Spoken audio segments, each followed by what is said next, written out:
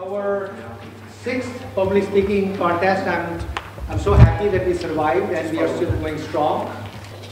So let me welcome you all again for today's event.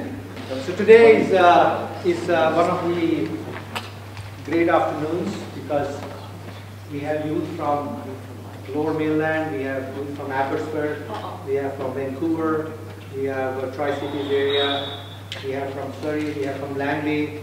So we all over Lower Mainland. It's a true inclusive contest. I won't say it is a contest, it's an event to share the ideas. All youth have great ideas when they are doing the public speaking. Actually, a lot of times we learn a lot from their research because with the busy life we don't have a research. I didn't know about Elon Musk until one of the students came and talked about it. I didn't know about Trump's history or the background or his family or his origin until one of the students brought it up in the class. So there are so many ideas, so many topics they address at their age. It's amazing. And their analysis, their point of view is so encouraging. Sometimes it's for us the lesson. The reason why we at Step Together Foundation and YLSBC and all over my community partners are engaging in this activity because it helps us to improve in many ways and also helps us to understand their point of view, that what are they thinking. Otherwise, as you know, as parents, when the child comes home, you ask him, how was the day? Oh, it was okay. That's the end of the conversation. But through the public speaking, we have more conversation, we have more ideas to share, they are free to share, and we listen to them. And we listen to them and we engage accordingly. And sometimes, that's why our guest Richard is here, and then some of the elected officials, when they hear from the students, they get a new perspective that, okay, this is also the thought there. So that's the whole idea, is the public speaking friendly contest is an exchange of ideas so that we learn from them, we hear them, and then we take some actions and we have an engagement together, we engage positively.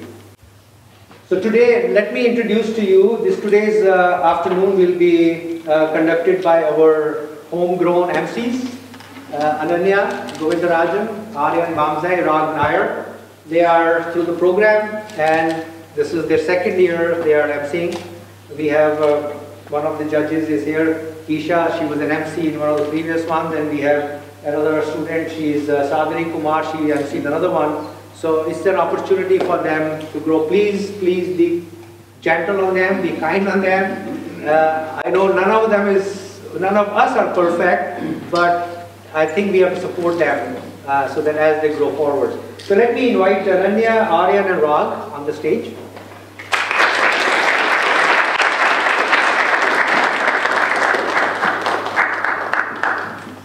So good, welcome. Do a great job. Hello everyone, welcome to our another annual public speaking program. I just want to say thank you for coming out to this event because public speaking is a very important life skill.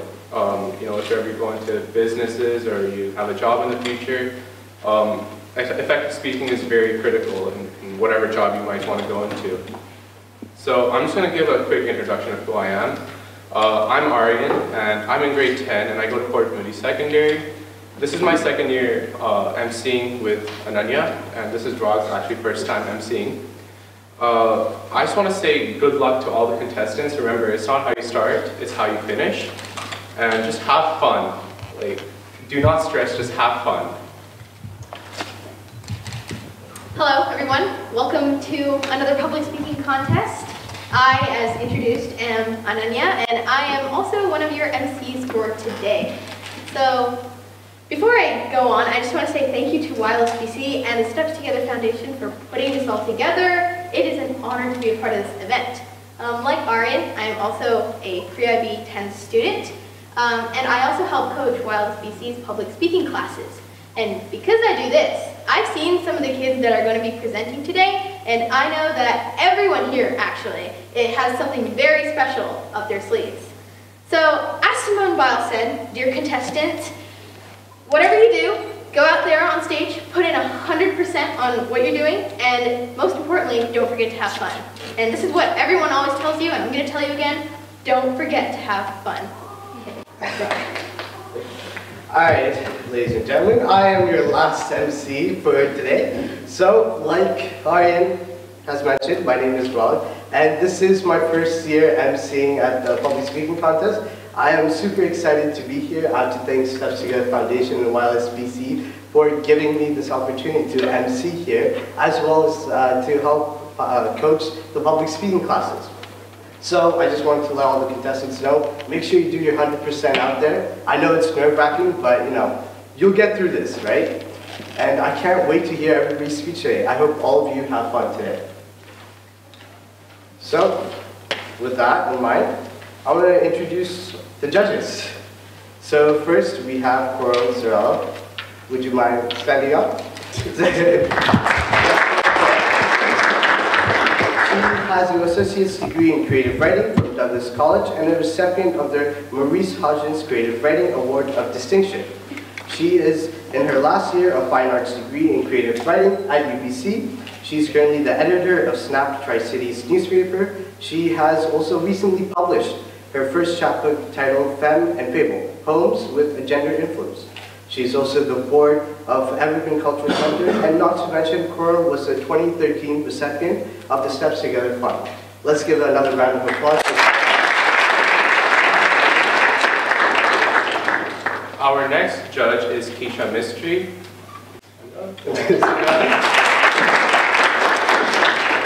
So Keisha recently graduated from McGill University, where she's pursuing a Bachelor's of Commerce with a major in Human Resources and minor in Marketing. Keisha enjoys taking part in various activities that cater to her passion for helping others and social justice. She is one of the founders of YLSBC and co-president of the New Westminster Rotaract Club and co-president of Distill's Women in Business. Keisha likes taking on new challenges that help grow and develop her skill, as well as providing others with the same opportunities. Keisha has been part of the public speaking program a long time ago, and being a past winner of this contest, has been an MC as well. She's pleased to be a judge at this event, so give it up for her again. Okay, our third judge for today is Mr. Sharat Chandra.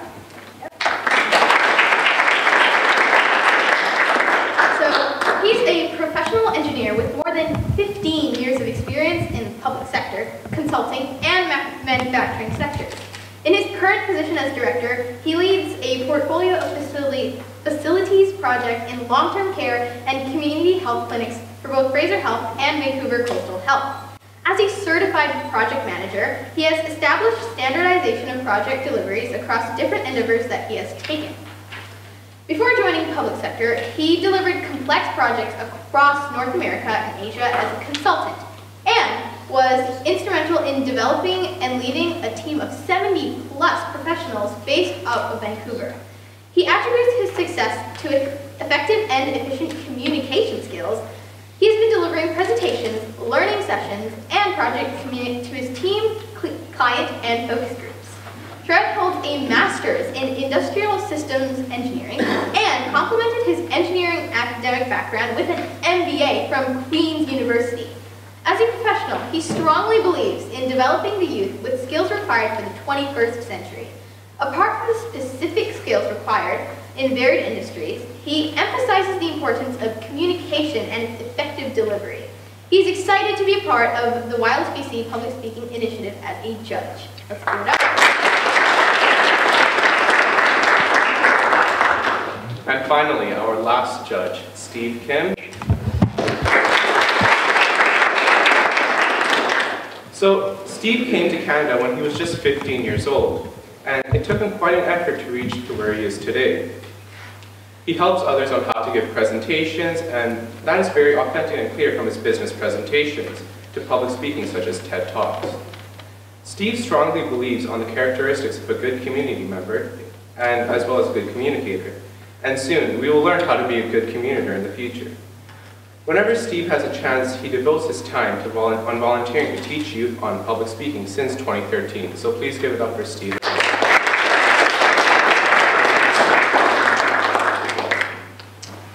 Okay, so next up we're having our keynote speaker, Mr. Richard Stewart, the mayor of Coquitlam. So I'll just say a little bit about him first.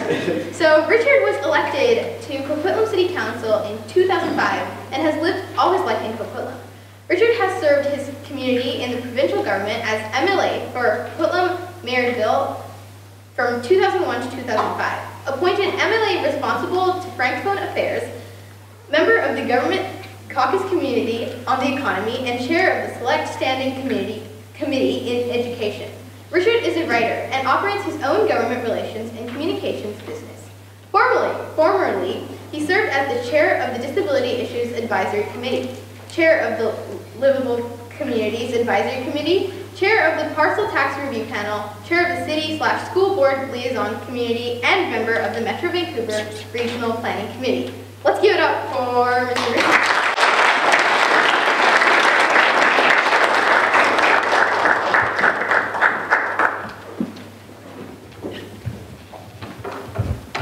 Thank you very much, Nanya, and thank you all. It's a real pleasure to be able to join you this afternoon, particularly given the subject we're talking about this afternoon, which is communication.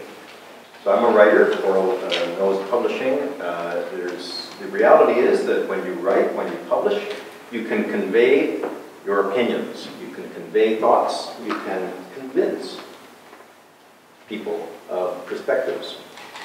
But I am incredibly shy when it comes to public speaking, or I was. I've now gotten used to it. But I'm thankful for the opportunities I got to public speak, though they weren't many. So I applaud those that tackle public speaking, particularly if they tackle it in their youth, because it will be a lifelong skill. It is about being able to convince someone, being able to present ideas. Revolutionary ideas are presented by people, usually in speaking. World-changing ideas are presented by people, speaking to other people, whether it's in large groups or it's one-to-one. And being able to argue your point, to make your point, to be able to set out a list of ideas, set out a solution to a problem, and convince others that that's the way to go. That's the mark of someone who can change the world, because it's hard to do it by ourselves. We have to convince others throughout life. So my life has been largely in communications. I published a trade magazine when I was younger. Obviously, I didn't do it when I was older. I did it when I was younger. And I published a trade magazine talking about housing and how we can improve the way we house people. And in the course of that work, I was able to instill some changes in the building codes and in the ways in which we develop housing in this province and in fact across the country. I did international work on that as well, but it was always in writing. I hardly ever spoke publicly about housing. And I regret that I didn't have that skill when I was younger. And I probably don't really have it yet, but I keep working at it. So I urge you all to contemplate how you might change the world, and that might not be related to housing, it might be related to poverty, and homelessness, and medicine, and health, kinds of things that we can tackle, kinds of issues that our society faces. And we can do it by talking to others, sharing ideas, and sometimes by advancing an idea or a solution that we have. And we can only advance it if it moves forward. We can only advance it if those we are communicating with come to share the idea. Because all by ourselves, we're going to have enormous challenges. So, it was just, Ananya talked about some of my background. I was elected to the provincial legislature in 2001, but I think I hate calling it a political career because politics sounds like something horrible. I mean, politicians, yuck, right? And that's how people, generally speaking, have come to think of politics as the word politics. They think of it sometimes as a profession of people who are going to lie to you, or they're going to advance their own agenda without contemplation of what others think. And yet the reality is that everybody I know in politics, everybody I know in public life, everybody I know in public life, including someone's, I think someone here knows someone quite well, who's in public life, works with me, actually. Everyone I know in public life is trying to do the best that he or she can for their community. I don't know anybody in public life that went in it to get rich or to steal from the people or from all the thoughts that sometimes people have about politicians at the trough, those kinds of things. And we fail sometimes to communicate how we're trying to improve the lot for our community. We fail. We fail to explain it.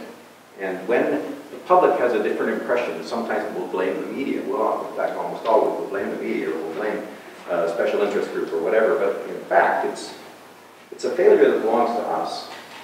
And so I will spend a lot of my time writing. In fact, right now I have an injury from writing. I have tendonitis in my elbow from typing too much. Because I spend so many hours a day trying to communicate in writing. And I think everybody in our community, but particularly those in public life, want to advance thoughts that they believe are true and hope to convince others that they're true. So, in the future, we're going to need a new mayor. We're going to need new council members. We're going to need new members of parliament and members of the legislature. And I suspect, because I've been coming to this for a number of years, I suspect that Rodney's training some of them right now.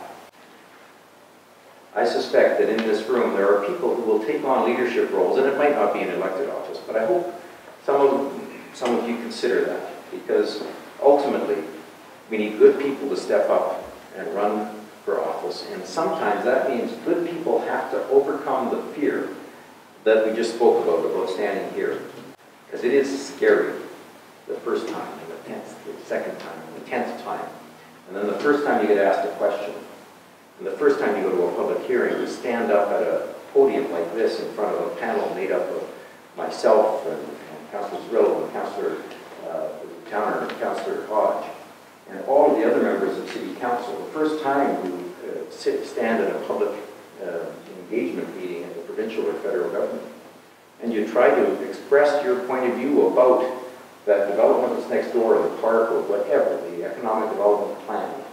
Those are scary moments. But we need good people to do those. We need good people to stand there and make their point. And do it convincingly so that we who don't know everything will hear from you and from many other people. Because democracy only works when good people show up. The world is run by those who show up. That's a truth. It's a sad reality. But it's also something we have to embrace, that those who show up and those who speak will run the world. And I hope that many of you in this room are among those that take over when those of us with tendonitis step down and move on to other things in our lives. So on behalf of this council and the city of Coquitlam and our community, thank you very much to those who work so closely with our youth. Thanks to those parents who engage the youth and make sure that support the youth in their activities, but particularly thank you to the youth who are going to tonight, this afternoon, show us the courage it takes to stand at this podium and try to convince you of something you don't believe in. Because I hope we'll come to believe it. Thank you very much.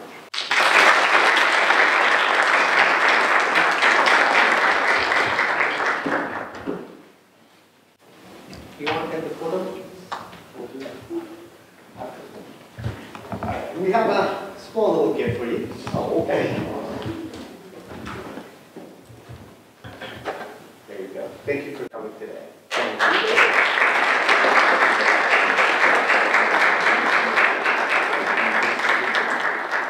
And we would like all the contestants to come up quickly for a group photo with Mr. Richard Stewart. My deep apologies, I'm not able to stay for the afternoon. My day started this morning at just before 4 a.m. because there was a mental health walk that I participated in, and worked with them for May Day Parade and the session for the Dominican Republic at Town Center Park.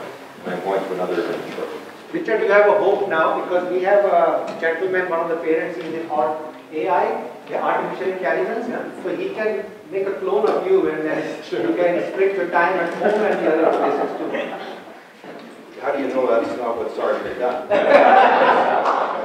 Yeah, I don't know. You'd actually make my wife happy, I think.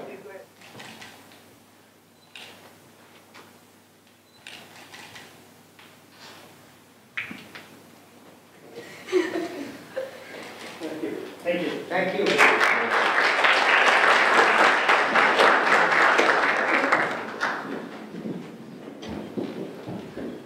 Right before we start, I'm just going to state the major contest rules. Just a disclaimer, I do not know how the judges are going to be marking you, so that's not up to me.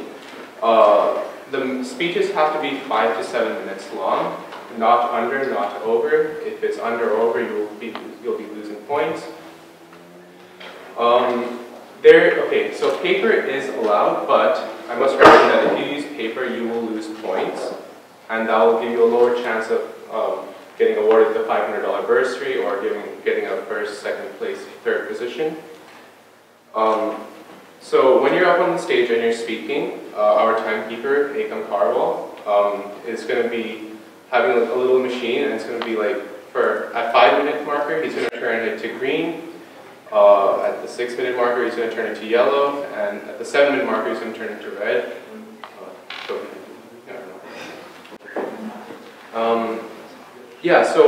So there's two categories, ages 12 to 15, and the second category is 16 to 18.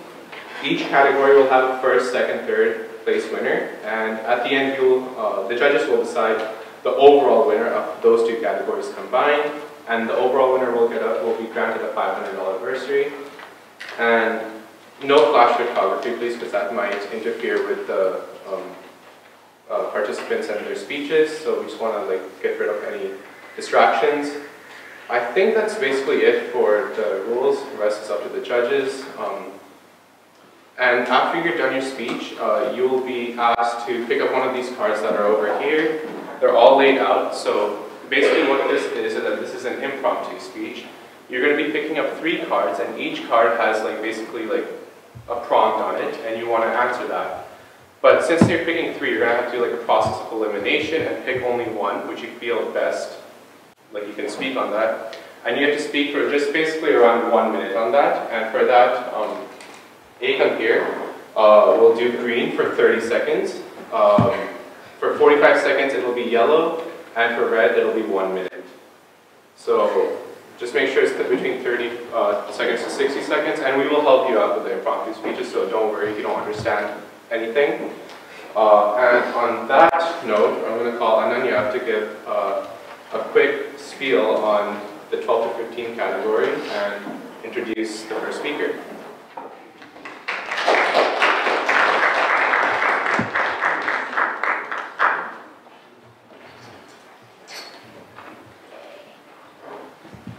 I'm back.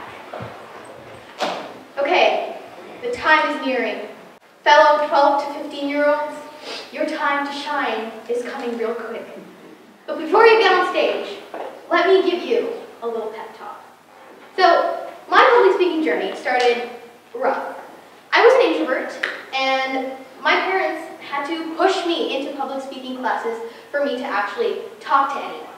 And the beginning, it wasn't too great. I really didn't want to go because I had to take the time out of my schedule to create a speech, and I did not want to do this. So I didn't want to go to class. I basically just didn't want to do public speaking at all. But as the classes went on, I started realizing that I was having fun. And that fun has led me here today to be able to speak on this stage in front of this many people without having an issue. And so I guess it turns out my parents were right. But don't tell them I said that. Anyways, dear contestants, if you're anything like me, an introvert, know that you can get up on the stage and talk, talk, talk. Yes, you are going to be presenting a 5 to 7 minute speech. And yes, there is impromptu afterwards. But remember, today marks either the beginning or the continuation of your public speaking journey. Make the best of it. Who knows, some of you might be TED Talkers, or actors, or even the next Prime Minister. Bring your 100% to the stage today and every day from here on forward. As Dr. Strange said, we're in the end game now. So with that, let's welcome our first speaker, Nandita Menon. Nandita is a talented dancer, singer, and she loves to swim. Let's give her a round of applause with her speech on social media.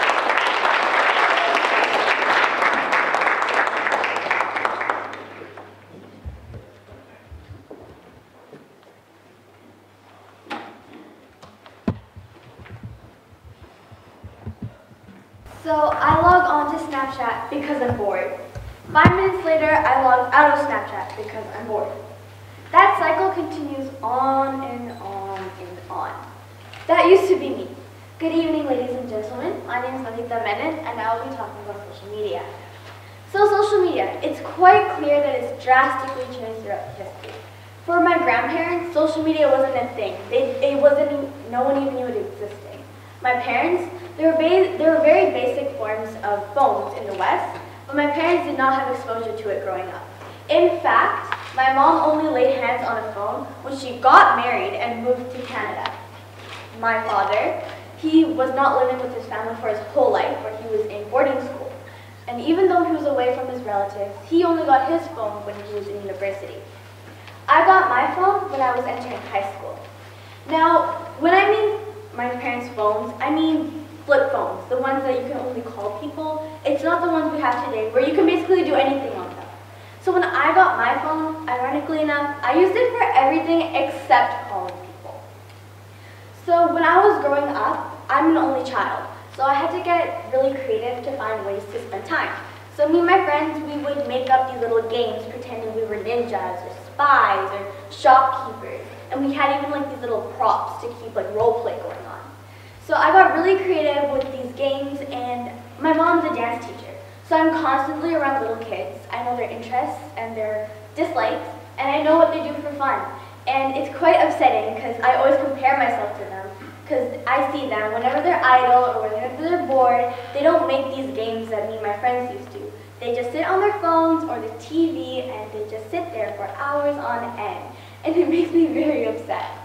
And we can't blame the kids for this because they learn from their elders. They learn from their siblings, they learn from their parents. So it could be either scrolling through Facebook when you're getting coffee, or tweeting something when you're stuck in traffic.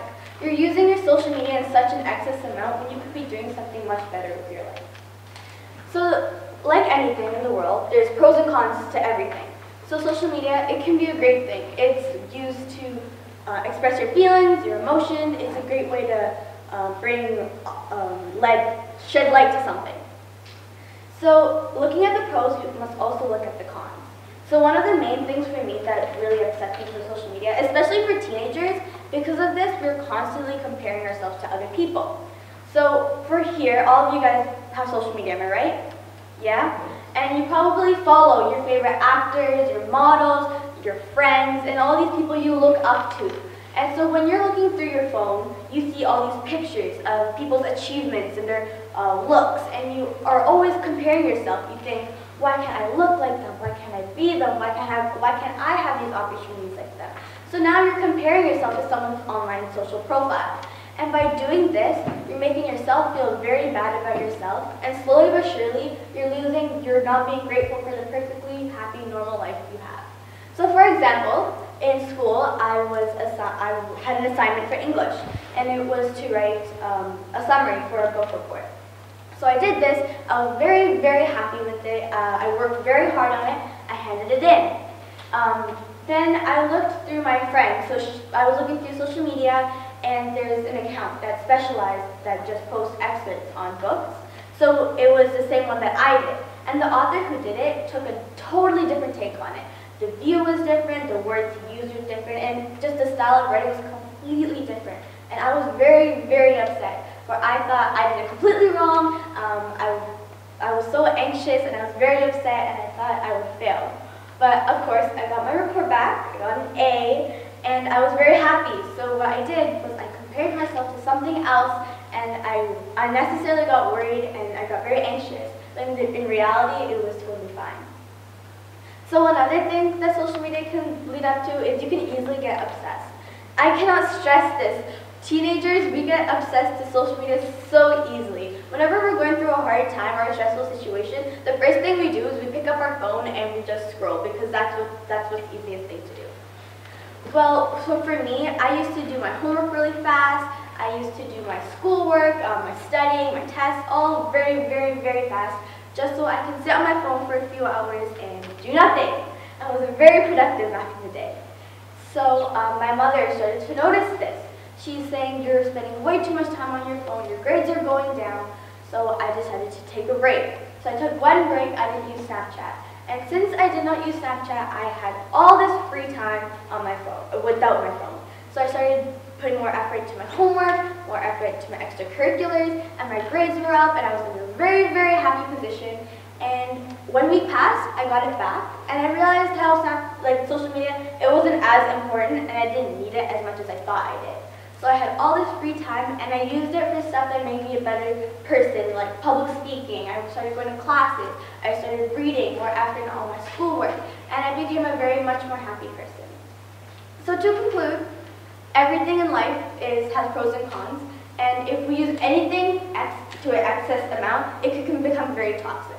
So I just urge you, whenever you're going through a stressful or a very bad situation, or just any time at all, take a break off your phone, because I guarantee you 100% of the memories you hold dear to your heart, they're memories that you made in person and not on your phone.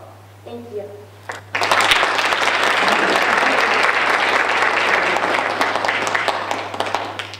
Okay.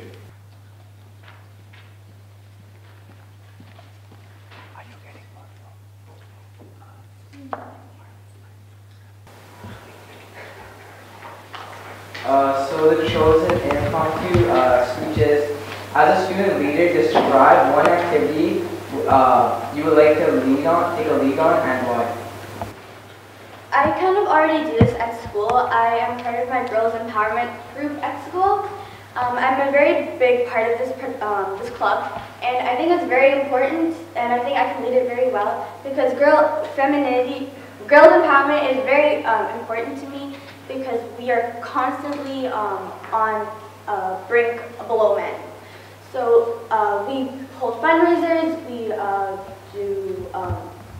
hold fundraisers, we bring awareness to the situation throughout school, and I think women empowerment is very important, and thank you.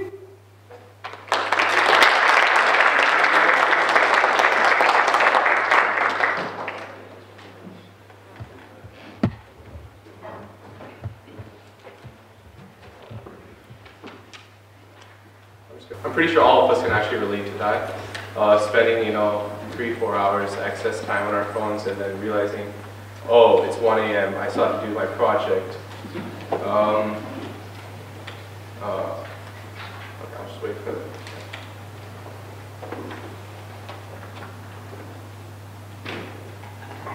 Okay. So, our next speaker is Kavi Brar. In his free time, he enjoys playing basketball, and apparently he always has a smile on his face. So let's find out if he actually is true. So give it up for Kavi Brar.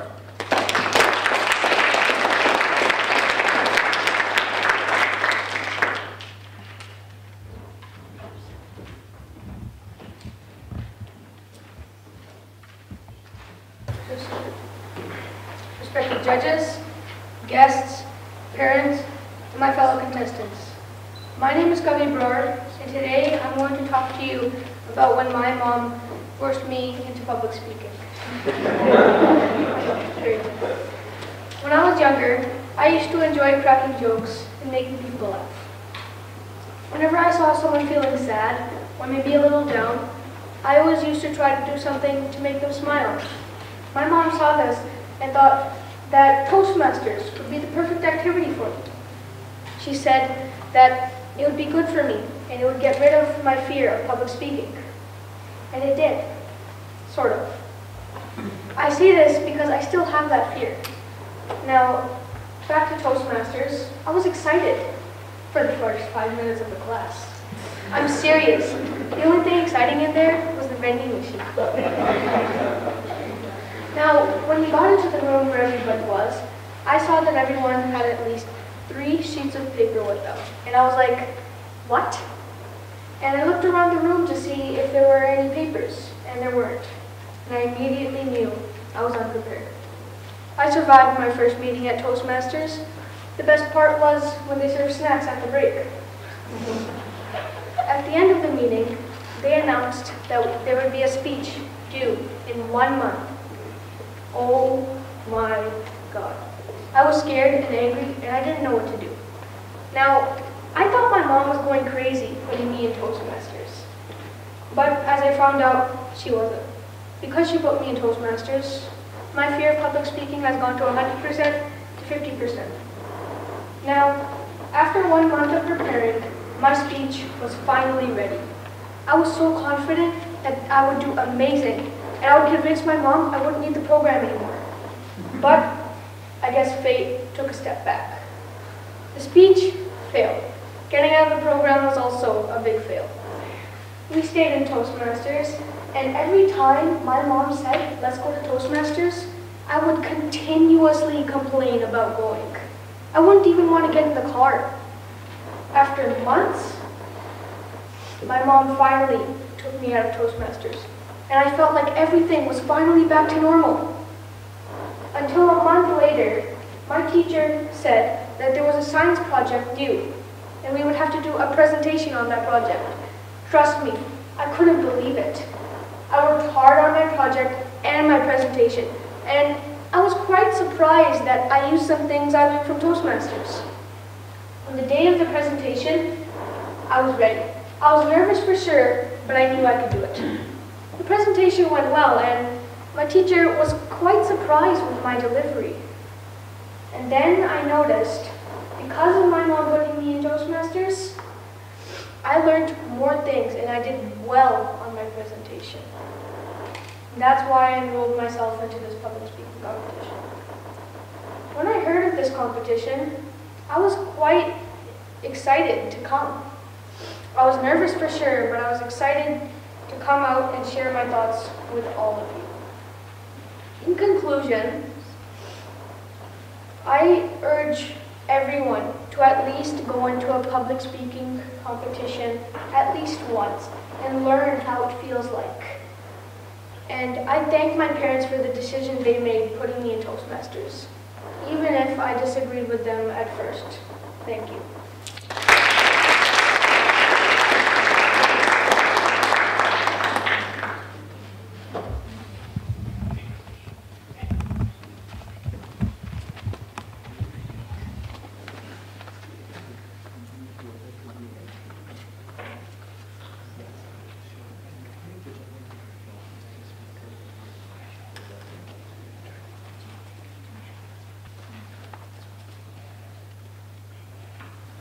So we'll be talking about what worries you about the future. I'm pretty sure all of you have seen the movies Terminator. That's what worries me about the future. Artificial intelligence taking over us and putting us in the dirt. Every time I saw a newspaper at my house, and it was a picture of a robot holding a chainsaw in a very happy manner. Now, I knew that it was a lumberjack.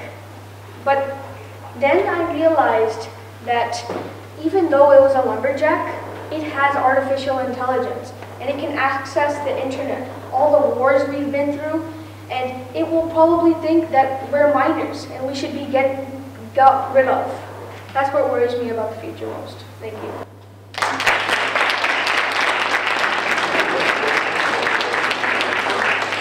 Thank you, Kavi, for that speech. That's something I can definitely relate on. My mother also forced me to take public speaking classes. You know, it was pretty bad at first, not gonna lie, but you know, eventually it did help me out. Before I move on to the next contestant, I just want to let all our other contestants know that when you are public speaking, when you say your speech, just try to be a little bit closer to the edge and be a little bit more louder so the camera at the back can pick your voice up. So, in that case, next up we have Munish Peshin. Munish is a grade 6 student who loves to play sports. He's passionate about topic about elder abuse. And now, give a round of applause for Munish.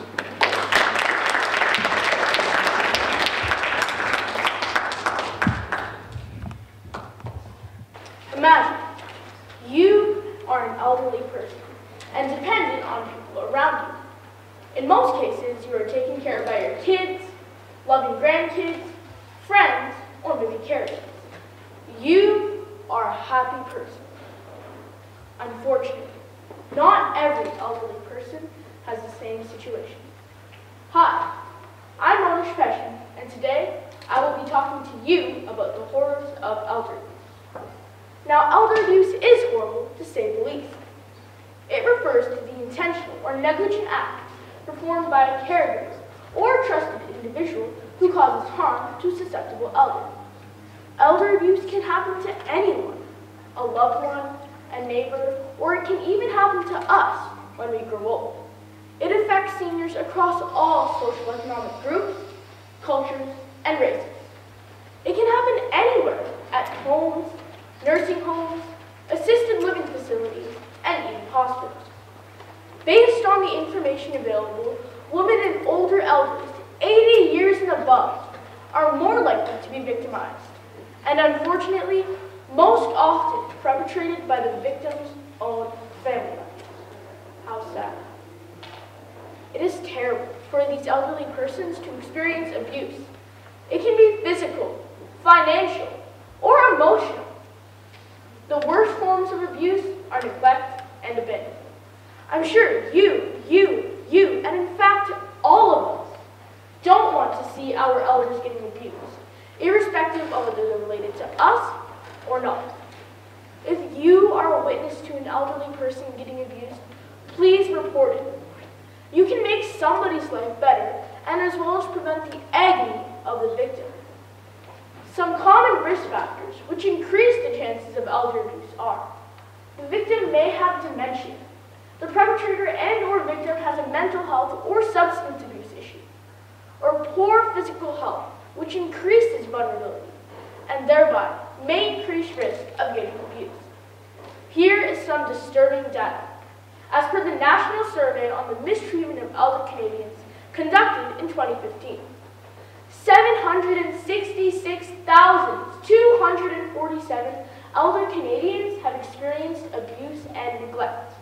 Approximately 250,000 Canadian seniors report financial abuse every year.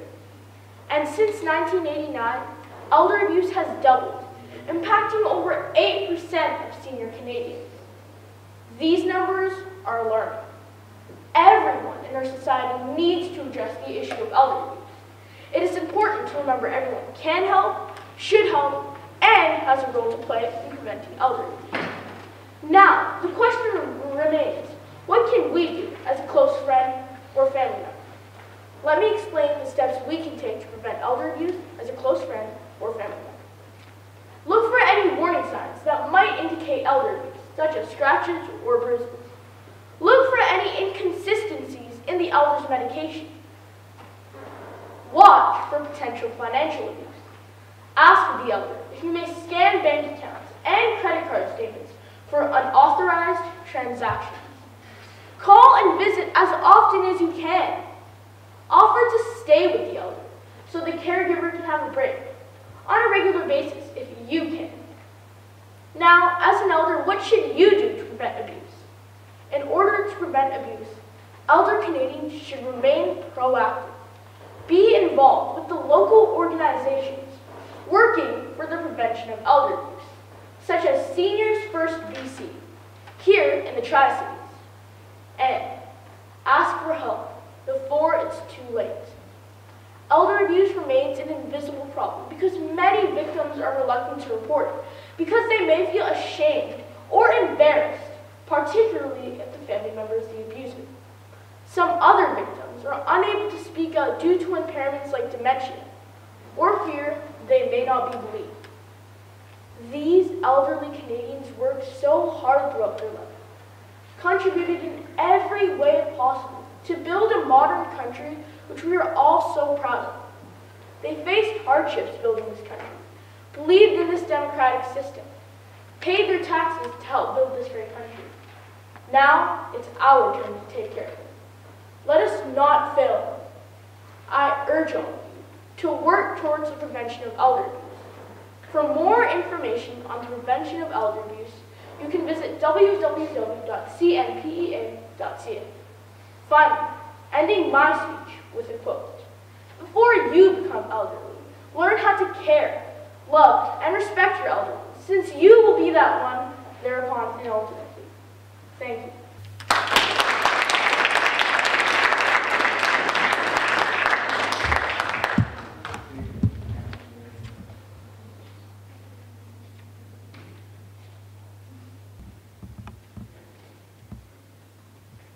Monisha's chosen topic is, if you were forced to eliminate every physical possession from life, with the exception of what could fit into a single backpack, what would you put in?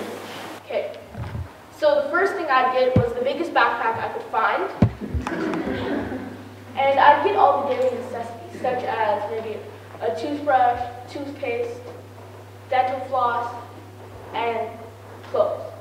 I'd also try to bring a little luxuries, such as books, board games, and friends, not in the backpack. Another thing I would bring would be a tent or something else, so that I could camp out in the woods if we didn't have it. And the last thing I would bring would probably be some dress clothes, so that I could go to events like this dressed up all nicely. Thank you.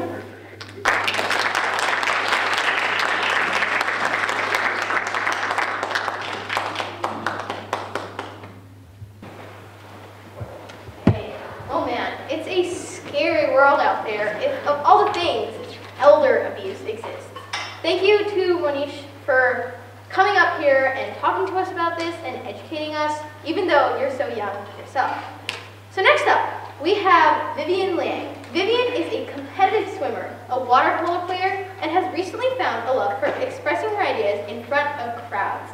Give it up for Vivian with her speech on foster care.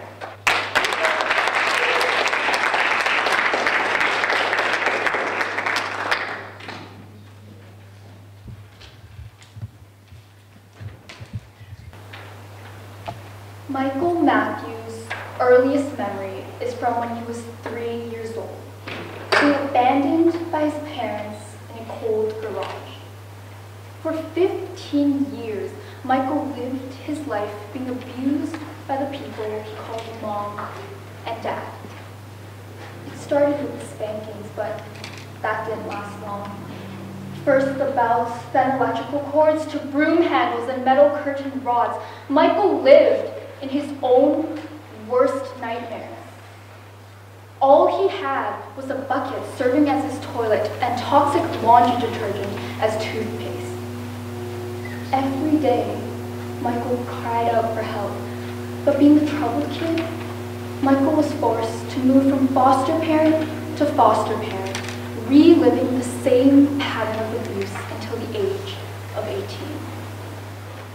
Good afternoon. In my speech today, I'll be bringing to light the problem with the Canadian foster care system that has been swept under the rug for far too long. I will first be discussing the horrors of the system, followed by a 4-step solution.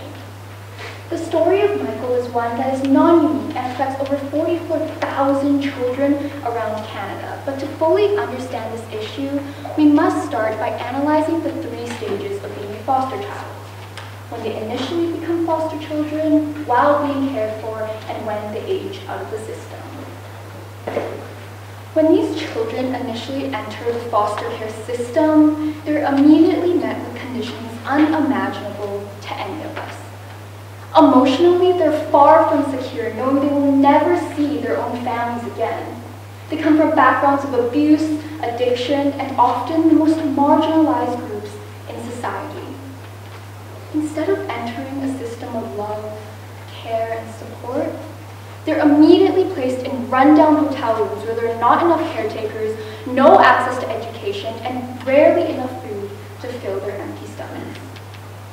Now, when these children are finally placed in a foster home, their conditions don't get any better. Despite a few kind-hearted parents, in 2008 alone, there were still 86,000 substantiated cases of abuse within foster homes. Even more, these children live very turbulent lives, switching between homes and schools every 6 to 12 months. Jimmy Wayne was forced to switch schools 12 times in the span of 2 years, meaning with every switch, he fell behind, was bullied as the new kid, and always felt alone. Finally, when these kids age out of the system, their situation worsens. Most of these young adults are left without birth certificates, which also means they're left without access to basic services such as banks, hospitals, and further education programs. In fact, between 40 to 60% of these youth end up homeless. They aren't taught the necessary skills required to survive in society with no one to depend on. Although this situation currently seems bleak, there is a simple 4-step solution we can put into place to help these children. SOUL: stability, oversight, up-to-date childcare facilities, and lessening the burden on the system. The first step in approaching this issue is to ensure that these children have stability in their lives. Foster kids are plagued with constant moving, so larger transition homes are necessary. It is said that children who have had even one fewer change in living arrangement per year are almost twice as likely to graduate from high school. By giving these children a bit more stability, we also give them a sense of dignity in their day-to-day lives. Directly linked with the first solution, oversight is also necessary to improve the funding for these systems. The government must keep more information about how many children are in the system and the cost it takes to care for them. Only then can we create a fully functioning system to care for our most vulnerable children. Now, the most important part of the solution is the U, creating up-to-date childcare facilities. This looks like increasing the number of staff and renovating the rundown homes these children are stuck into. But even more than that, children age out of the system without knowledge on how to find housing or jobs. We can support them by subsidizing housing units and creating support groups so these kids can properly integrate into society. Finally, we need to look at how we can lessen the burden on the system as a whole by looking at the root of the problem. Unplanned pregnancies and people who become financially unable to sustain their child's lives are those who most likely give their child up for adoption. By subsidizing and creating universal childcare and accessible family planning programs, we can decrease the number of children entering these systems in the first place. Michael Matthews' earliest memory is from when he was 3 years old, being abandoned by his parents in a cold garage. Even though Michael's first father was eventually charged of sexual exploitation, Michael's life wasn't fixed. We can't give Michael back the childhood that he lost, but we can ensure that no child ever has to live like Michael again. Together, we can promise a scar-free life for the kids of our future. Together, let's ensure that every child has a little bit of soul in their lives. Thank you.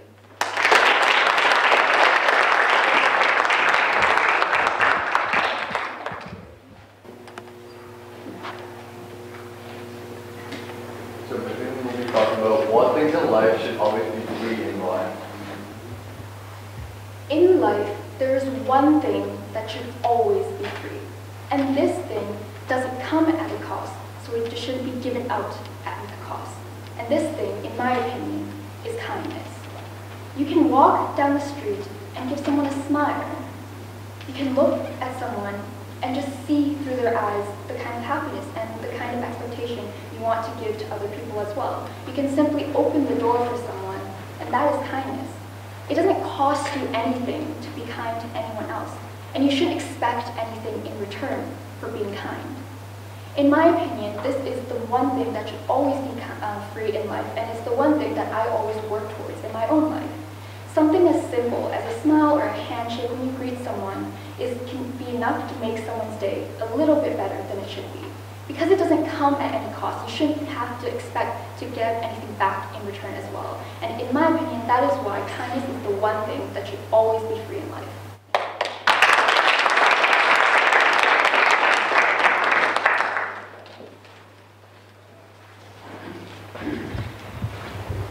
Thank you for that wonderful speech. Foster care is an issue that we don't really talk about that often. We don't know the abuse that children go through on a day-to-day basis. And you stated very important facts that I think really stuck with everyone in the audience. So next up we have Saya Bajaj. She's a grade 9 pre-IB student who is involved in various leadership programs. Saya is very passionate about gender equality and feminism. Give it up for Saya and her speech on glass ceilings.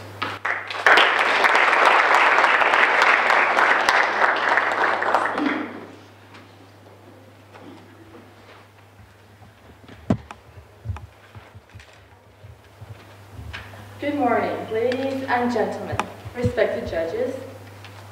My name is Saya Bajaj, and I'd like to speak to you about glass ceilings. First off, I like to say that by glass ceilings, I don't mean the glass ceilings we see in everyday structures. But by glass ceilings, I mean invisible or not yet identified limitations or boundaries. That boundaries are set for specific groups or minorities. Growing up, we all read or heard the story of Cinderella. Cinderella and her glass slipper. How the prince takes her away from all her miseries and she becomes a princess. Well, although the glass slipper is every girl's dream, the glass ceiling is her reality. This invisible boundary, which I'm referring to as the glass ceiling, is a limitation that limits women's identities. It pushes them down. It limits their individual identities, whether that identity is educational, political, or personal. Women have always had to live and be within their limits. Nothing for women has ever come without a fight and them having to voice and prove their point. This limitation has risen many times since the past generations. Initially, it rose when women got the right to vote. Then it rose yet once again when women got the right to equal education. Then it rose again when women got equality in the workplace and equal opportunities. You ask, if we're equal, then where is this glass ceiling? Well, although we are equal, men are getting compensated more for the same jobs than women. And that is where the glass ceiling comes into play. It's 2019, and the fact of the matter is that although women have fought long and hard for generations to be equal, we still remain the weaker gender, per se. Although women like Oprah Winfrey, Arianne Huffington, and J.K. Rowling have earned great name, fame, and success, we still have not broken the stereotype of us women being the weaker gender. By weaker gender, I do not mean mentally or physically. Because ladies, if us women can bear children and raise them, then that right there is a superpower on its own. But by weaker gender, I refer to spread ourselves thin between raising a family and having a successful career. This may have been a problem a few generations ago. However, in today's generation, men and women are equal. Husband and wife are equal. Men and mother and father carry equal responsibilities. So then, why can a man be a father and still bring home a higher paycheck than women? The fact of the matter is that men bring home a higher paycheck than women. Although women have moved into high-position jobs and have equality in the workplace, they are still being told or pushed into doing things which they do not agree with. Luckily, some of these ladies finally speak out about it. For example, we all watch the news, and we all know what happened with Trudeau. Let me say no more. Women have worked hard for generations so that the next generations will have a better chance at having their own identities.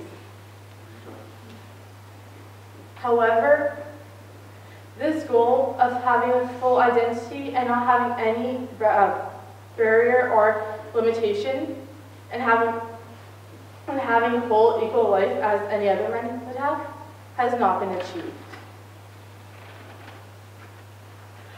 Ladies and gentlemen, over the past 4 decades, women have closed the education gap.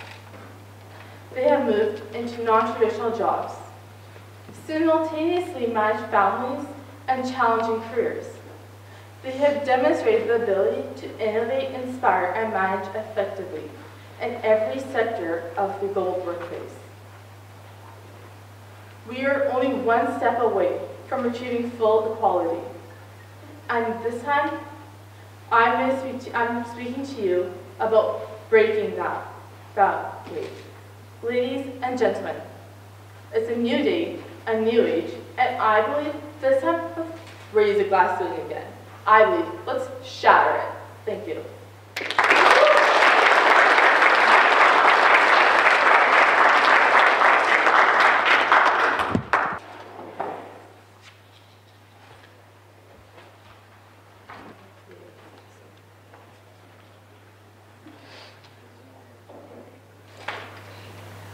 So Saya's topic was, what will you never do?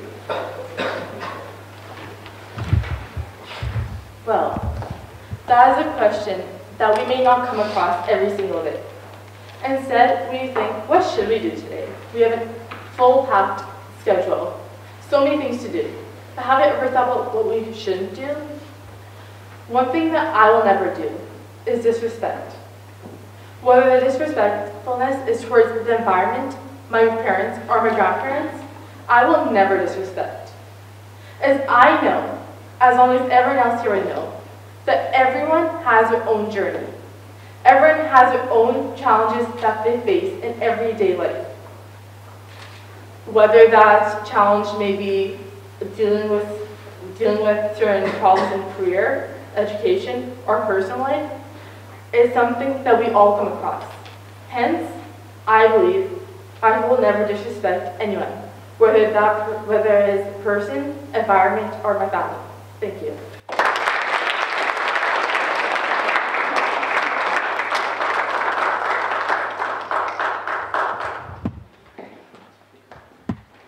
feel like all us ladies here are feeling so empowered right now. Can we get a round?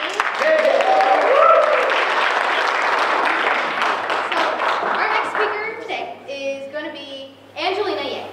She's really into global politics and geography and debate too. She's in grade 7. Let's give it up for Angelina. Woo!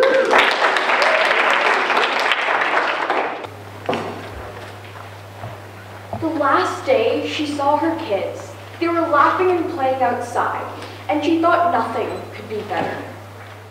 That was before her father fell ill, before she had to move to Turkey to save her father's life, before her children were ripped away from her, before her children were in prison.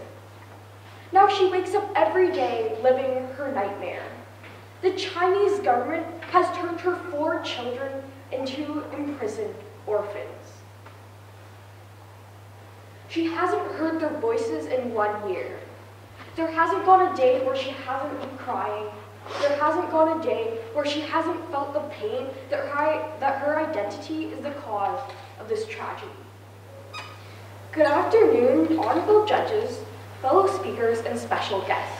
Today I will be talking about Uyghur detention centers. So, who are the Uyghurs? The Uyghurs are an ethnic minority in China. They speak a Turkic-based language and they practice Islam. The majority live in the Xinjiang province of China, where the Chinese government has been continuously increasing their political influence over the region. They consider the Uyghurs' distinct identity culture, religion, and language political disloyalty to China's communist regime.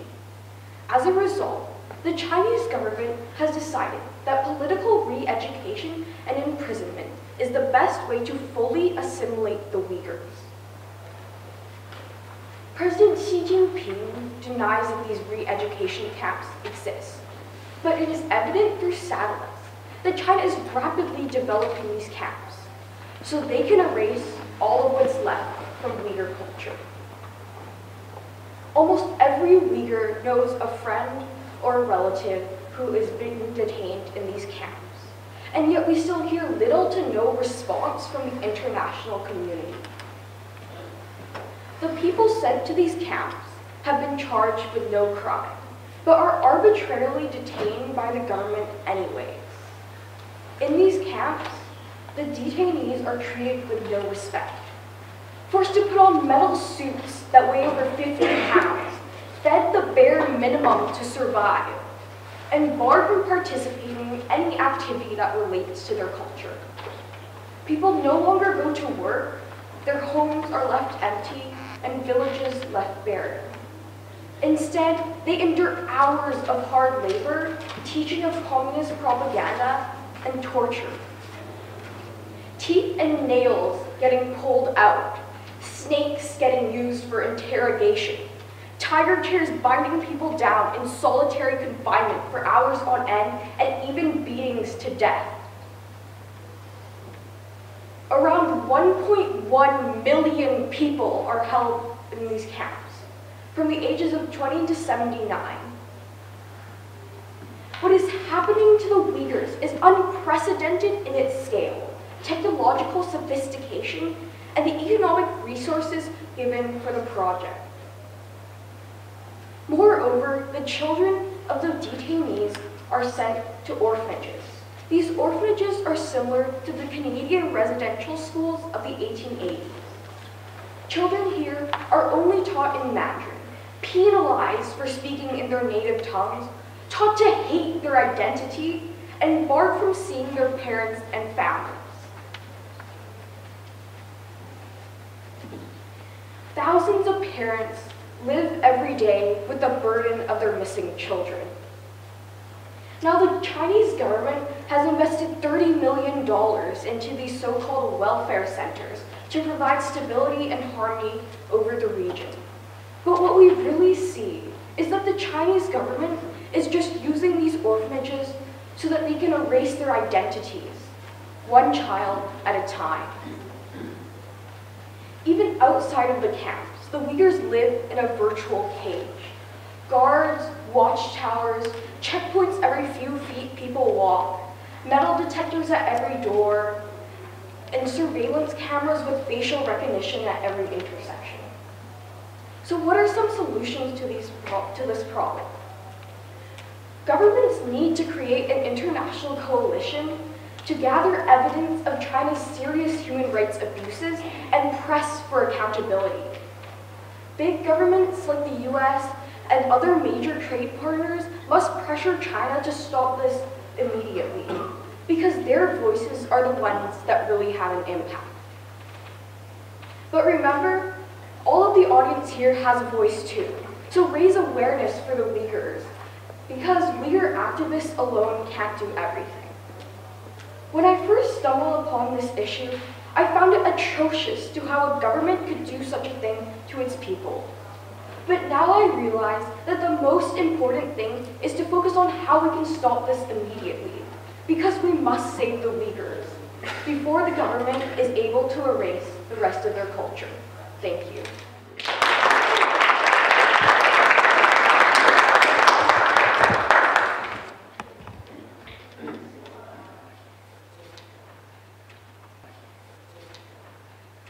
If you had to teach something, what would you teach? If I had to teach one thing, it would be public speaking. Because I think public speaking is one of the most essential skills in your life that you can ever have. Especially for minority groups and marginalized groups, it is incredibly important to have their perspectives voiced out to the community. But if they don't know how to public speak, They are usually overshadowed by the majority, and their voices are not heard. Because public speaking can allow for issues like the Uyghur detention centers to be arised and taught to the public, I think it is incredibly important for everyone to learn public speaking. Thank you.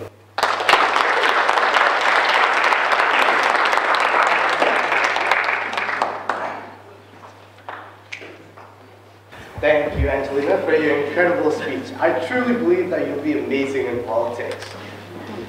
Next up, we have Imran Farr with his speech on 2 life lessons he learned from his grandpa. Give it up for Imran.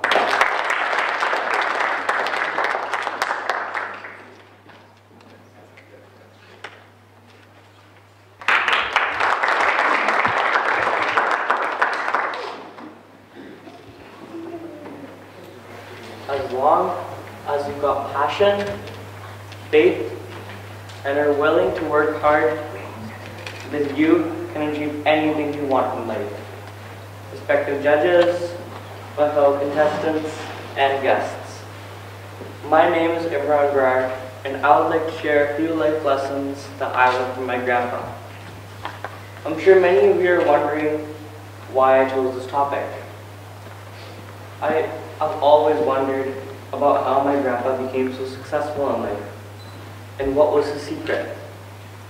Today, I would like to show some of that wisdom with all of you, and hope that you will all see the value in my grandpa's learnings as I have.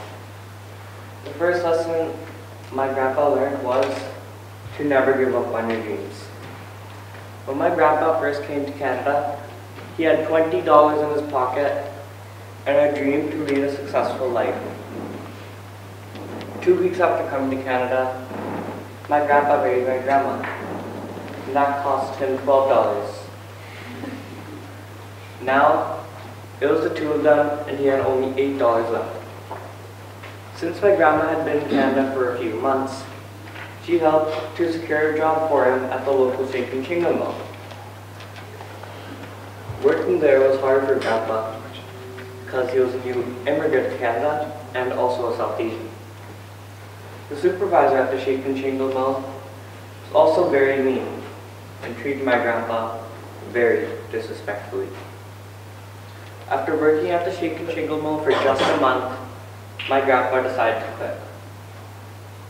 In those days, my grandparents had only 1 car, so my grandma had to drop him off at work. One day, my grandma dropped him off at work, like any other day, and decided to go grocery shopping before returning home. But by the time she got home, my grandpa was already there. He had quit his job. When my grandma found out what happened, she reminded my grandpa about his dream and motivated him to not give up on his dream and to persevere. My grandpa went back to the same mill, determined more than ever to come out as a successful man. During this time, my grandparents had saved up enough money to lease a farm, and grandpa worked at both places. He worked at the mill in the day and the farm in the evening, and sometimes even at night. The hard work put in by my grandparents paid off, and in 5 years, my grandpa was able to start his own shake and shingle mill called Silver Creek Premium Products. Today, my grandpa's mill supplies products internationally, and Silver Creek Premium Products is a well-known name in the industry.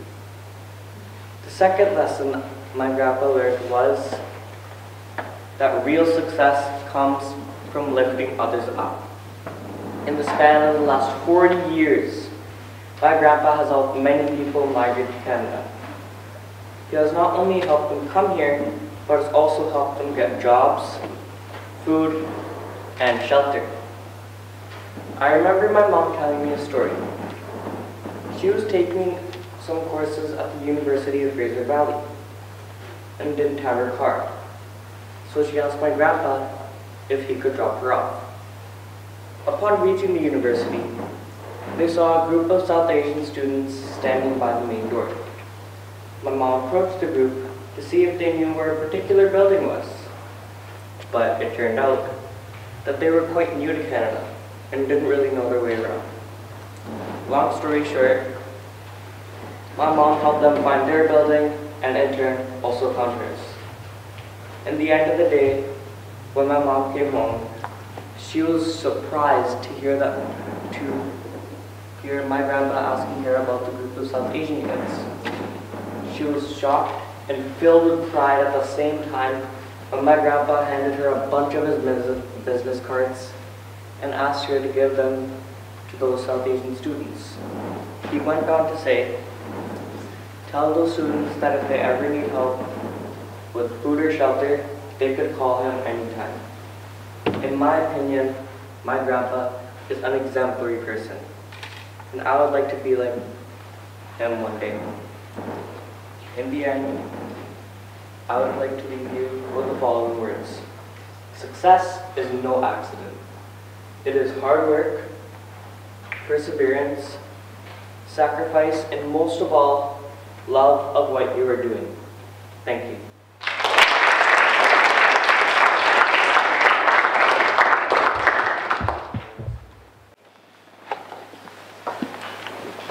So, in honest Nick, what life lessons did you learn the hard way?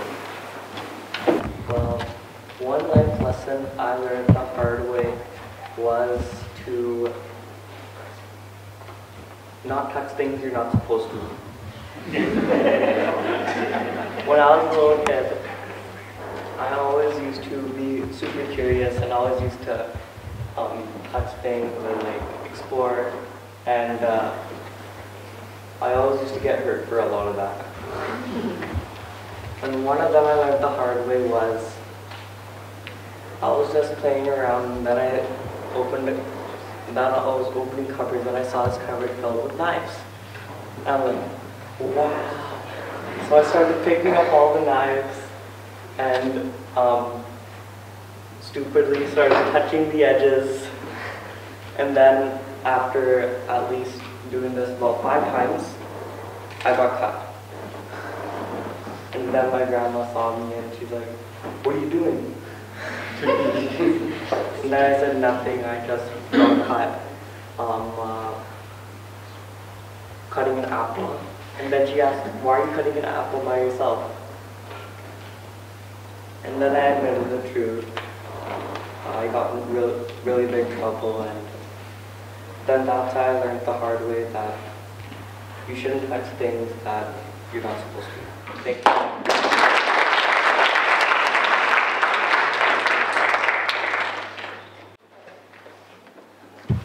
Okay, that was an amazing speech, like on the life lessons that you learned from your grandfather. They were actually very inspirational too. So next up we have a 13-year-old who has not even reached high school yet. She loves to sing and to be an artist, and she likes to be an artist during her free time. She also enjoys playing sports such as basketball, and she loves to be on social media. Please welcome to the stage Trisha Danayo.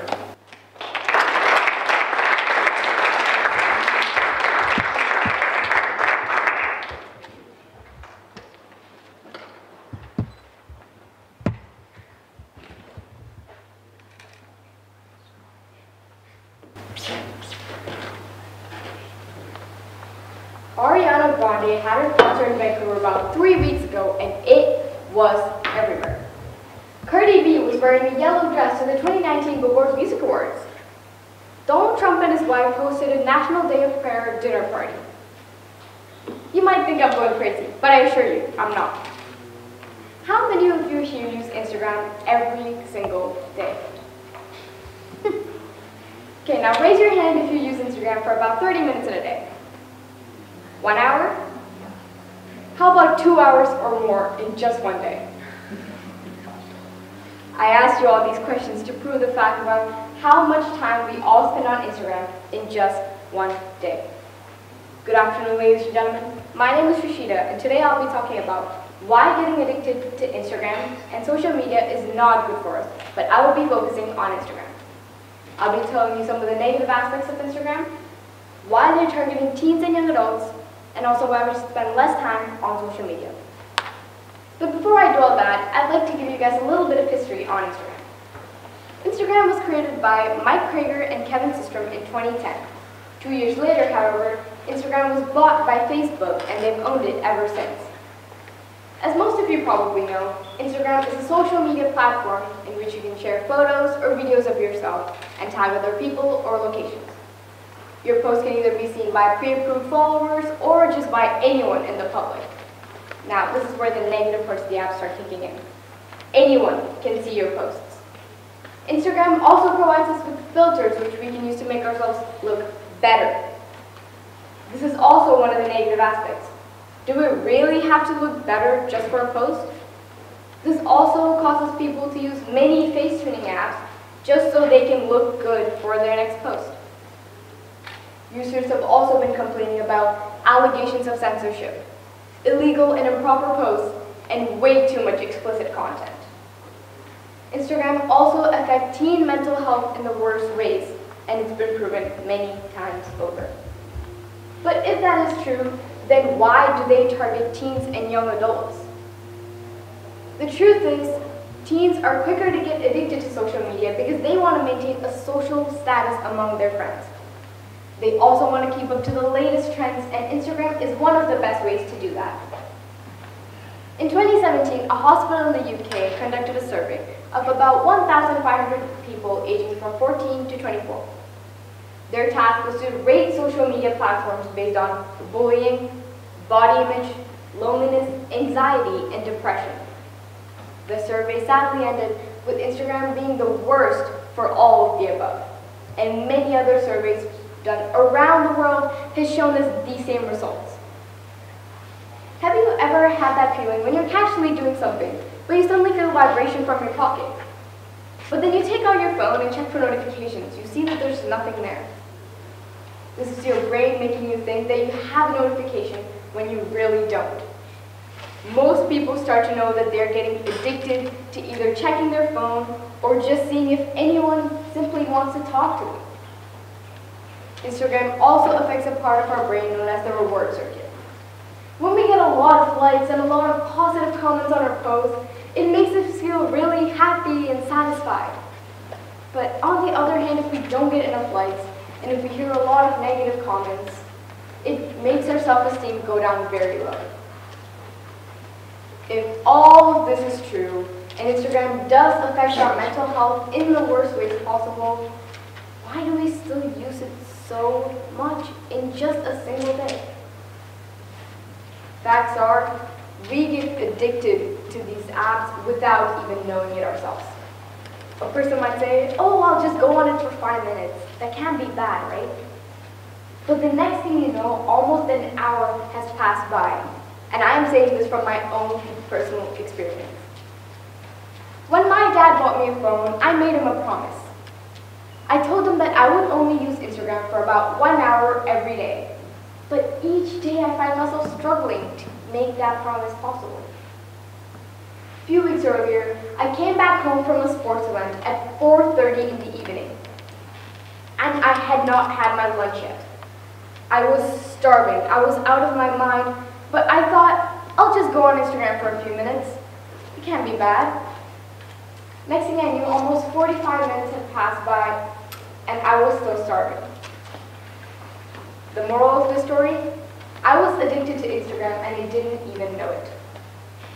So to try and spend less time on social media, to try and spend less time on Instagram, I don't follow any celebrity accounts, I don't follow any fan pages, and I don't go through random posts anymore. But that doesn't mean that you guys don't have to do that. That's just the way that I'm getting over my addiction.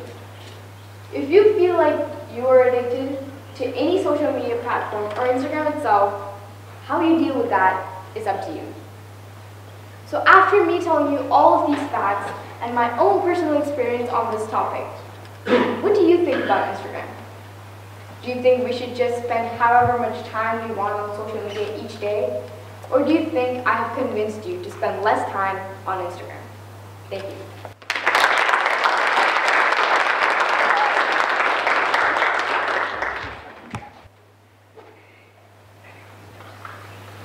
We're talking about what do you wish you spend more time doing 5 years ago?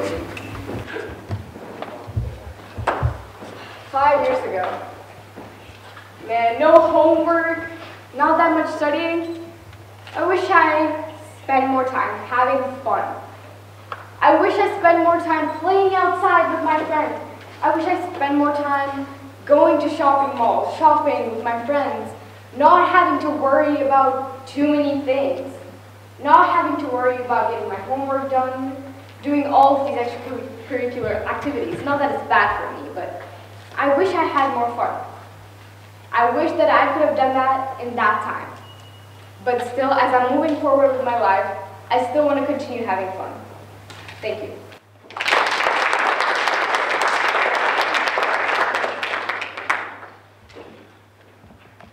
Not easy, like talking about your own experience, since you're really just exposing yourself.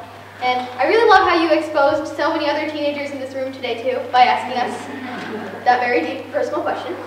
But next up, we have Lisa. I'm really sorry if I butcher your last name. Lisa Yu? Okay. She enjoys reading and collecting stationery in her free time. Today, her speech's topic is isolation technology causes. Let's welcome Lisa to the stage.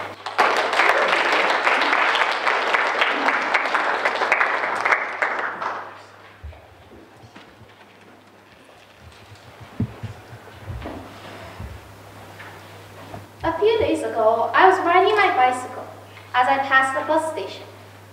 There were several pairs of grandparents and grandchildren, all standing, waiting. But the strange thing is, none of them were talking. The children were all madly tapping on their phones, while their grandparents glancing around, bored.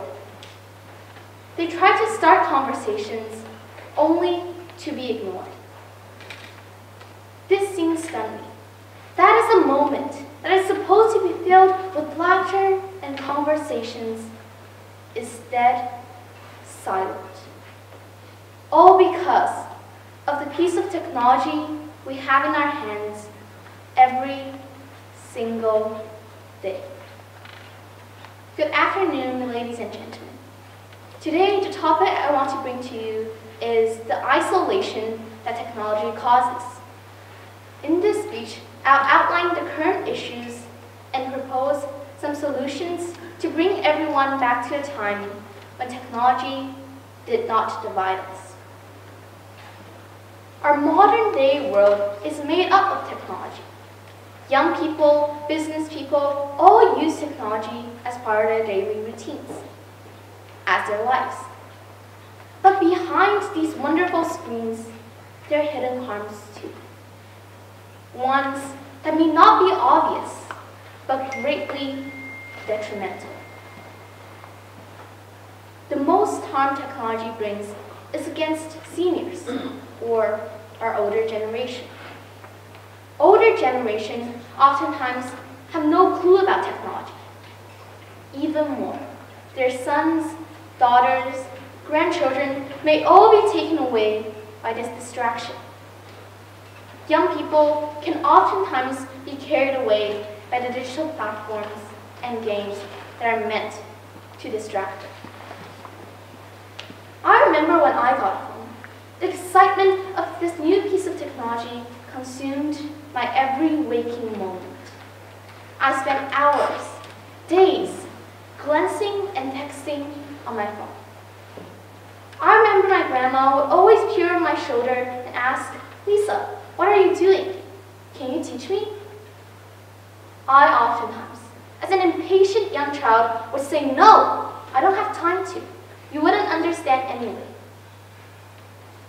Now that I think of it, the expression on my grandmother's face was sad and hurt. It was a mixture of curiosity and loneliness. But me, as a grandchild, didn't even bother to talk to her because I was so distracted by technology. Researchers show that the older people are the ones that are most likely to be isolated. The ones that don't have the instinct to go out and socialize. The Stanford Institute for the Quantitative Study of Society agrees that technology isolates people because of the analysis that in US, People who spend a significant amount of time online interact with their families less by an average of 70 minutes per day. Now, we as young people oftentimes have friends, have games. But think about the older generation. They can't use technology. Even more, their family isn't there to talk with them because they're all absorbed by technology. With isolation, these people become more and more lonely and depressed. Think about the hurt expressions on their faces. Now, a lot of you may be confused. If this is so bad, how do we change this? Now, I'm going to present some solutions that everyone is able to integrate into their lives. But before I start, we need to recognize that technology is very important to our lives. It is a gigantic factor contributing to our civilization. So there's no way to completely ban it without reducing our life. But however, you could divide your time thoughtfully. You could spend some time talking with your family and some other time on technology. Limiting yourself to only a few hours a day on technology can actually help you keep a good family relationship. Secondly, we could start by helping seniors get adapted to technology too. We could start by teaching them the first step, teaching them how to use technology. There is no substitute that can compare to your families and friends. Sometimes in life, you may be distracted by the bright light coming from technology. But however, if you feel more closely, you'll find that the brightest light comes from the eyes of your families and friends. Technology already replaced your camera, your calendar, your alarm clock. Don't let them replace your family too. Thank you.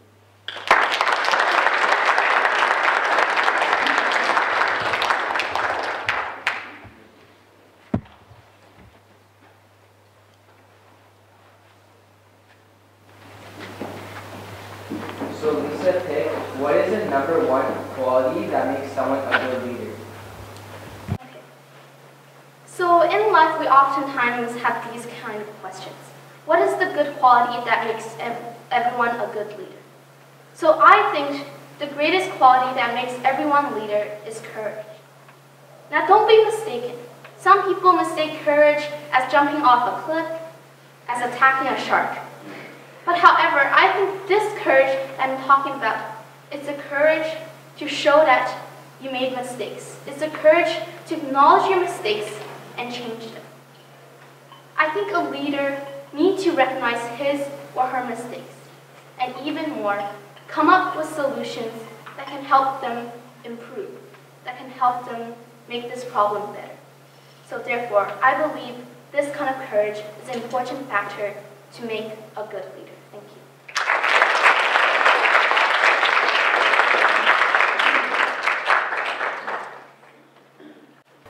Thank you, Lisa, for that very important speech. It's true, technology is everywhere. It's like taking over our world. And technology should be used as a tool. It shouldn't become our family all of a sudden.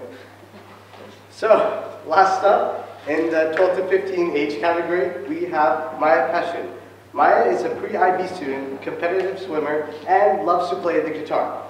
In her spare time, she loves to spread happiness and positivity wherever she goes, and so much so that she will be talking about it today. Give it up for Maya Passion.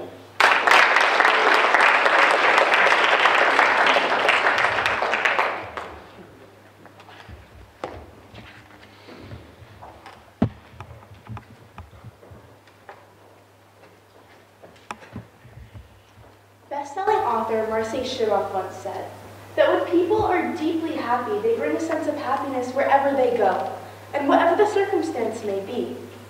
So if they're changing the oil in the car, they'll still find a way to bring a sense of joyful purpose to that too. And I could not agree with her more. But what I'm starting to notice in the environment around me and in myself from time to time is that I am becoming less and less happier than I once used to be. And just up until last week, I started to ask myself the question, why? Why is this happening? What are we doing wrong? And that is why I am speaking here with you today. It's because I want to address the topic of happiness. So let us first start off by establishing what happiness really is. So what is it?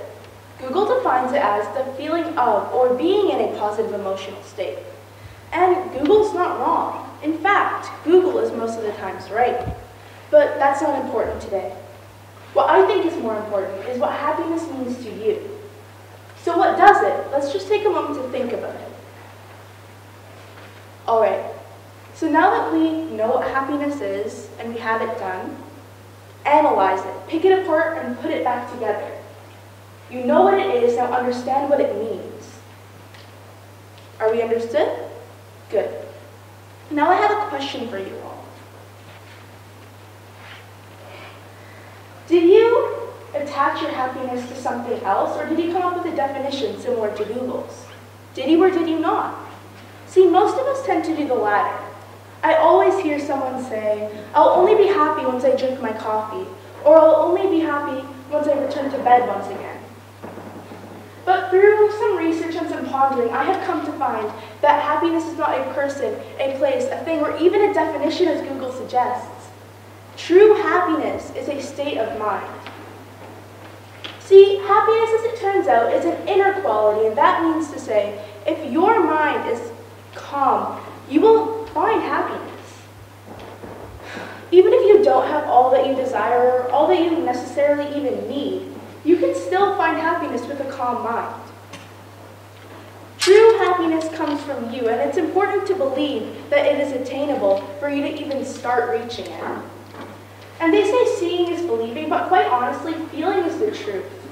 Try calming your mind from time to time, and I can assure you results.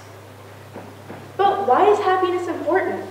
See, we have all this talk about what happiness is, yada, yada, yada, but we never ask the question why it's important. And as much as we all love to feel happy, we completely ignore the question. But I'll tell you, just so you know, happiness is fundamental because it's essential to helping us achieve our goals in life, as it gives us that mindset of growth. It brings many other good things along the way. Also, by being a more positive person, we have the chance to change not only our lives, but the lives surrounding us. And let's say positivity has a whole bunch of good technical aspects as well. Studies have shown that happiness, it makes you live longer, it improves your physical and emotional health, it helps you bounce back faster, it improves your problem solving as well as leadership abilities, and it makes you more open-minded. So now that we know what it is and sort of what it does, I've come up with a simple 3-step plan to help reintroduce those feelings of positivity into our lives once again. Like I said, it's only 3 steps and can be done by anyone, anytime, and anywhere. So, number 1, adopt the right attitude. You can do this by doing random acts of kindness, or smiling, even laughing more, and just being that glass half full kind of person. Adopting that mentality will definitely help. Number 2 is creating a better environment for yourself, and you can do this by associating yourself with more positive people or positive change groups in your community. You can reflect on yourself through journaling or maybe meditation. And the last and final, and probably the most important, is taking active steps to improve your life. See, finding your passion or finding your hobby is essential to this. And learning to forgive and let go, learning to forgive your mistakes, others' mistakes, and letting go of them. Focusing on yourself and surrounding yourself with people that care about you and people that you care about. And the reason I said that this is the most important is that we can always talk and we can always dream about how we can be better and how we can be happier. But if we never put that plan into action, it remains as it once was, just a dream, just a talk, just a plan. And it takes a special kind of person to put that into action. And of course there is many other ways that you can make yourself more happy in the long run. But But for the sake of simplicity and for time, I just decided to keep it to 3 short core elements. And these are simplistic, these are realistic, and above all, these are achievable by anyone who wishes to try hard enough. And my hope is that at least someone in this room will be able to use them, will be able to implement in their lives these 3 things that I think are important for everyone in my generation. And I have hopes. I want my generation to be known not only for being great thinkers, great writers, or great something or the others, but I want my generation to be known for being the kindest, most tolerant, amazingest, and that's not a word, but just throw that in there. I want them to be the most positive generation the face of this earth has ever seen. And I hope through me talking to you guys today that you'll help me realize that dream.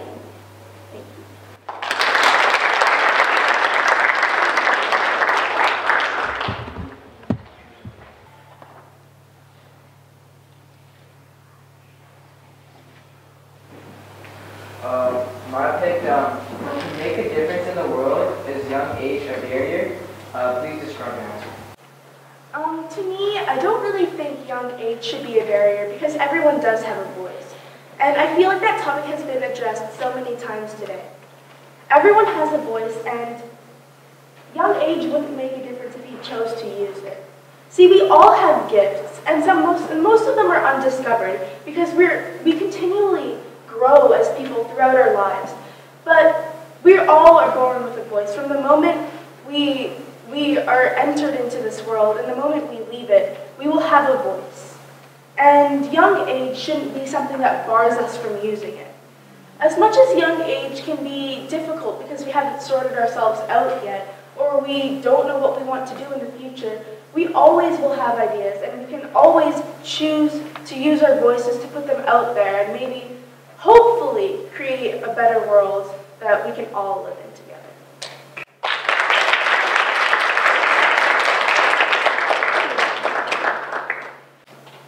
Thank you for that wonderful speech, Maya. I feel like everyone here has some way of achieving happiness in their life, and we should never let that go, as Maya just mentioned in her speech.